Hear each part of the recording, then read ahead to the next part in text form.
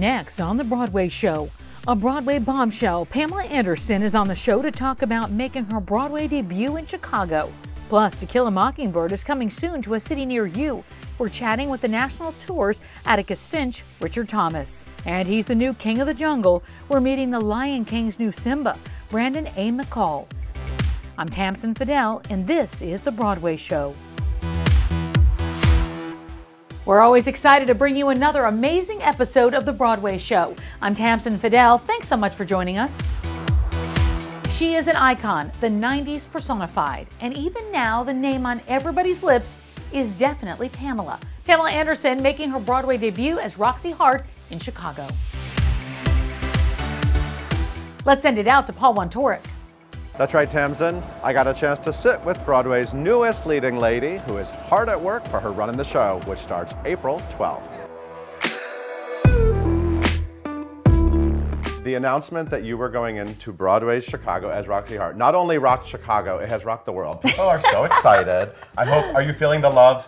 I'm feeling the love. There's a lot of support. I'm really happy. I mean, it's rocked me too. Are you kidding? This is it's like a crazy dream come true. I don't even think I dreamt this big. I'm excited. This is a return to performing for you. Why is now the time? I have focus. Before my kids were young, relationships, whatever, always took my focus. I'm always trying to help other people, fix people's lives, and this is the thing. This is for me, and my kids are my cheerleaders. So I have such a great support system around me, and that's what you need. I mean, this is crazy. I mean, the dancing, the singing, the choreography, it's iconic, the story, and the people that have done it before me, the shoulders you're standing on, these powerful women that have done it before you, all my heroes, and I can't believe I'm doing it. There's the dancing and there's the singing, there's the acting, but then you're part of this whole heartbeat. This heartbeat just keeps moving together, and it's really, really interesting. I'm just eating it up. I'm like a sponge. I just love it, and I just love it. I could rehearse all day and all night if my legs would take it. I love it. What does lovely Pamela Anderson have in common with Merry Murderess Roxie Hart? What are you sort of clicking in with about this woman? I feel completely this parallel journey. Yeah. I don't know what it is, just the power of media, the power of belief in yourself, and how to make something out of nothing or something positive out of crazy. She has a dream, which is so admirable. I love that. And it's never too late. You have genuinely been the name on everybody's lips for over 30 years. What are the tips to longevity? Be yourself. There's that famous expression, be yourself when everyone else is telling you what to do or what not to do. And I think it's difficult, especially in this day and age with all the social media and everything out there. I mean, I think the 90s were kind of like trying to be, you were really trying hard to be original. And I think now kind of people are blending into each other a little bit, like they want to be like somebody else. When, all those good things that we need are your originality, your unique thoughts, your unique fashion choices, your unique activism, unique thinkers. Not to follow the bewildered herd, just to make your own story. I like when people say, oh, don't do this, I'm just it's okay, I got this. Do you like surprising people too? Well, I like surprising myself too, which I'm really doing right now. Just like throwing yourself off a cliff and see how you land. I mean, I love this feeling. I'm scared out of my mind. I am, soaking it all in. I'm working really hard, and I love the physicality of it. And, I'm even surprising myself every day. Singing, my voice is getting stronger, and I'm like, oh, who is that? Kind of, wow. And it's all, it's muscles. There's a science to it. And to be able to have the people that really know what they're doing tell me how to kind of hone those things. It's just so exciting. And also, who doesn't want to be on Broadway with showboys behind you? This is a little distracting. I didn't want to have those feelings right now. I am focused, and then you're like, oh, wow, geez. Even in the photo shoot, I was like, oh, what is it? Yeah, it's a sexy show. What specifically is keeping you up at night? Is there anything specific that makes you nervous about this? Oh my God, I woke up in the middle of the night the other day. I woke up, I did the monologue, went back to sleep. Like 3 in the morning, I woke up like, you wanna know something? And then I went back to sleep. I was like, okay, it's in there, it's just constantly percolating. It's fun. What's it going to be like as you're about to take the stage and in front of an audience at the Ambassador Theater? I don't know yet. I will see what happens when I get there.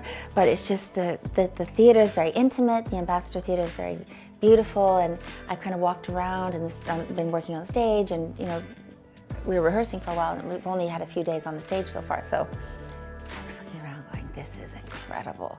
This is really exciting. Just the energy in there, and all the people that have performed there. You know, there's definitely a magical energy in the theater. After all these years, The Lion King continues to roar on Broadway, and Brandon A. McCall is the king of kings. He started the show on tour, and now he's Simba on Broadway, and that's why he's this week's fresh face. Hey, what's up? I'm Brandon McCall, and I play Simba in Disney's The Lion King on Broadway. Well, I started acting at the age of 12, and it was my mom's way of keeping me out of trouble. And so she took me to this audition. I got a call back, made it in, and I remember the first table read, and the director saw me and this other guy that looked alike, and she actually wrote a part just for us. And I just remember every time we came out, the crowd would go crazy. I was like, yeah, I can do this. In my high school, we did not have a drama department, but this theater troupe I went back to every summer. So from the age of 12 to the age of 18, I was going back every summer. But I remember my senior year in high school, I walked past my 9th grade history teacher. Never forget it. She's a big part of my journey. And she was asking, Mr. McCall, what do you plan on doing, you know, after high school? What are you gonna take up in college? And I was like, well, you know, I wanna be a pediatrician, so I'll major in biology. And she was like, great, because I didn't think that acting thing was gonna work out for you. And I said, oh. So I walked away from her that day, changed my major to theater, and attended Alabama State University. That's where it became a career choice. This is my life. This is what I want to do. This is how I wanna make my living, and I love what I do. My journey has been crazy with The Lion King, in a good way though. I started on the tour in 2018. I was in the ensemble, understudy Simba. In October 2019, I had the opportunity to actually be the principal Simba. So from October 2019 until about February, March 2020, I was Simba on the tour. And then, of course, the pandemic! But there was definitely a silver lining, because now I'm here on Broadway.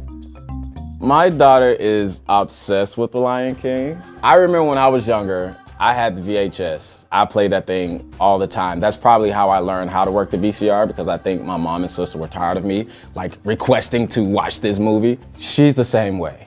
Like, she wants to watch The Lion King all the time. If she doesn't want to watch the animated version, she wants to watch the musical. And so, like, you have to pull up my videos. If you pull up YouTube and pull up other people, she'd be like, I want to see my daddy. And I'm like, okay, girl, all right. The moment of just being on Broadway, I don't think anything can match it, you know, especially being in The Lion King. But it means so much, especially to have my family, my wife and my 2 girls, to actually be able to see the show, and for my 2 girls to be able to watch me and have that example of chasing a dream and actually accomplishing it. Family is a big deal. It's a big theme in the show, and it's a big theme of life. Oh, sometimes I get a good feeling, yeah.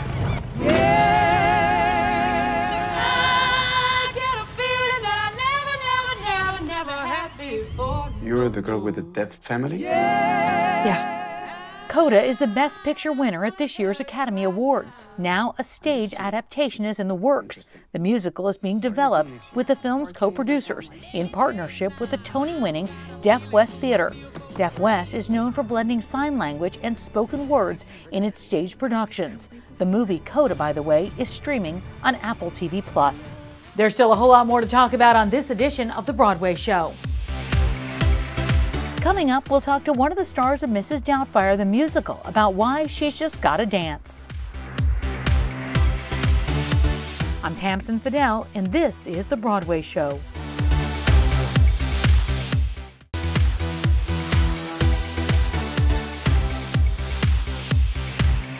All rise, Aaron Sorkin's To Kill a Mockingbird is coming soon to a city near you. The national tour headed by Richard Thomas in the role of Atticus Finch.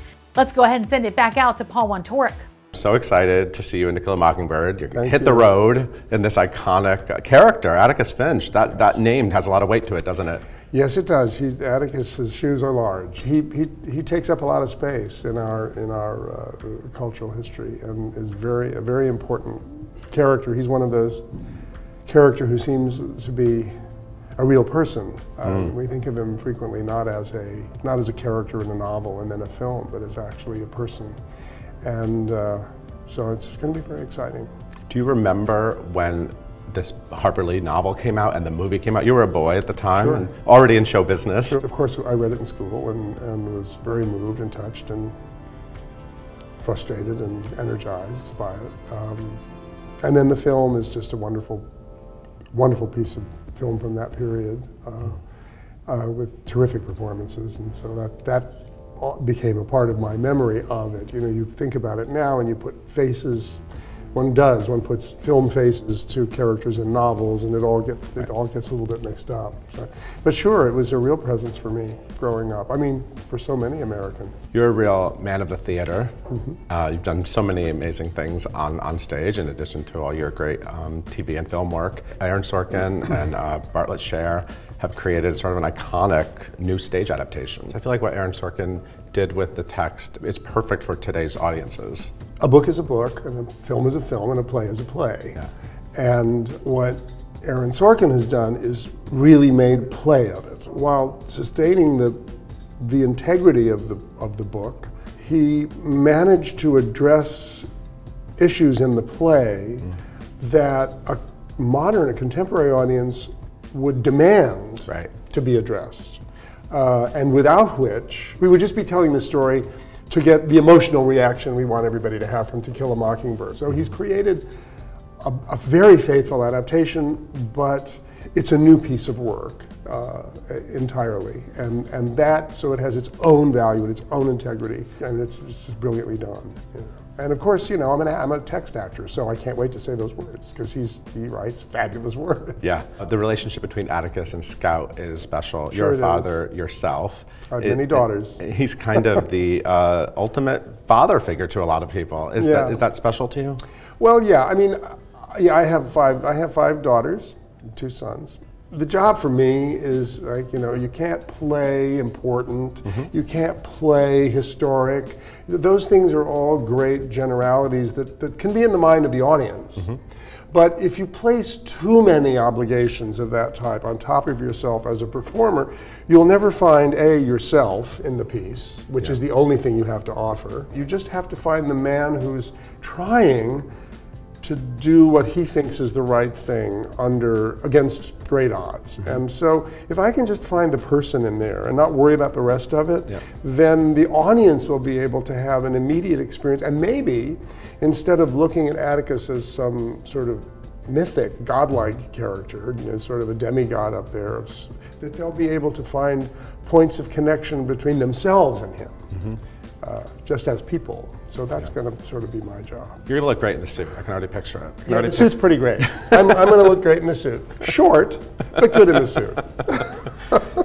Because you've had such an incredible career, audiences really feel a connection to you, and I think that is something that really will work for this role as you take it on the road. You must feel that relationship you have with audiences. I do. I love audiences. What's so exciting about taking this show on the road, which is, by the way, a great show to take across the country. It's a show that I think will elicit profound responses from people across the country. Emotional, political, all kinds of stuff. It's going to make all kinds of noise. And one of the great things about having been out a couple times before is I love the specific audiences in the specific town. There are different things they find funny, and you know, we didn't get that laugh in Baltimore. Well, they didn't think it was funny. You know what they're like. They don't. Well, they like this, but they, you know, the joy of the road, if you've done it before, is that you come into a town having a feeling of the particular character and personality of that theater-going audience, and it's very exciting. You know, not to mention the gorgeous theaters that you get to play. First time I did it, I thought there's something so ancient about this process of having a group of players together and going from city to city and bringing your play and setting it up and doing it and unpacking it and moving it on. And it makes such a wonderful connection with the history and the story of our profession. We also caught up with more of the stars of the Mockingbird National Tour. I started in the Broadway production as a cover for Tom Robinson, and so I got to steal from all the great performances and sort of craft my own. It feels like an honor. With everything that's happening in America and in other parts of the world, it feels like an honor to be able to tell a story of a community of people that are terrorized and how that terror transforms other communities. This story is as much about how racism transforms a white community as it is about how it destroys a black family. I love Scout Finch as a character because she, I feel like, stands for so many things, and I feel like can represent so many things to a number of different people. I think that there is a sense of innocence throughout the play and throughout the book with Scout that I feel lucky to embody every single night. The show is so rooted in physicality, especially for the kids. We have to be able to embody 9-year-old, for me a 9-year-old, and for Jim a little bit older. You know, it's a challenge, but it's a very welcomed challenge. What excites me about it is I know a lot of people that will come, have some of them a lifelong relationship with the book or with the movie. For those who might be younger, who haven't read the book yet, who haven't seen the film, they're really gonna be in for a wonderful, needed, necessary evening at the theater. As a country, as a society, as a world, part of me wishes we didn't need this story as much as we do. Everyone will be coming in from whatever walk of life they come in with. I don't think it's possible to experience this story, this play, this evening, and not feel something. This is the Broadway Show, and we're back in just a few.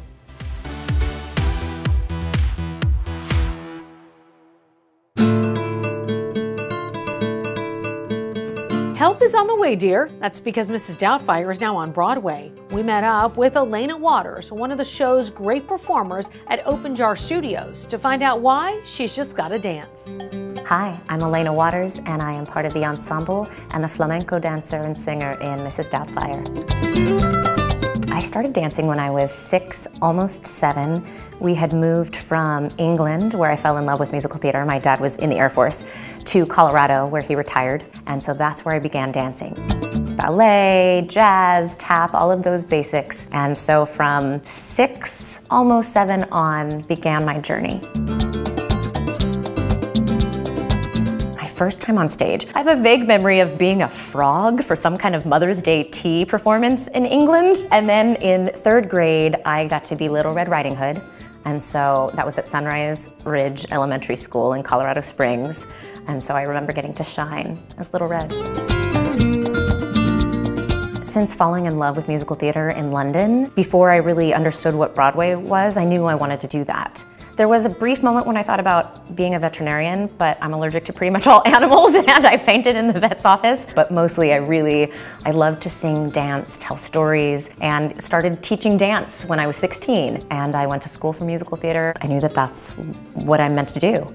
And I'm so grateful that I get to be one of those people living my dreams. My Broadway debut was a little strange because I had to agree to a week-to-week contract. I made my Broadway debut as the Anita standby in West Side Story, and somebody was injured, so they had to swing in, and then they needed coverage for Anita. So I came in, I learned the show in a week. I didn't have a dressing room. I was sitting outside of the stage management office, like waving to people, hi. We got through opening, and then sometime after opening, one of the women, she came back. They did eventually ask me to come back and replace her, but they wouldn't put it in writing, and since I had already gotten an offer for the Addams Family, I chose to go and get to be a part of my first original musical, which actually Addams Family felt like my Broadway debut. It's actually really amusing to me now because I remember Sergio Trujillo coming up and asking me, do you do flamenco? And I was like, no. And now to actually be the flamenco singer-dancer in Mrs. Doubtfire is like, oh, cool. It was just like an unknown foreshadowing for my future career. To be dancing in Mrs. Doubtfire right now after such a long, arduous pandemic period, what a gift to get to be a part of joy spreading, which is my personal mission in life, I'm really grateful. I think that my younger self would be really excited that I'm living the dream of being a Broadway performer, triple threat, singer, dancer, actor. I'd be really proud of myself. I am.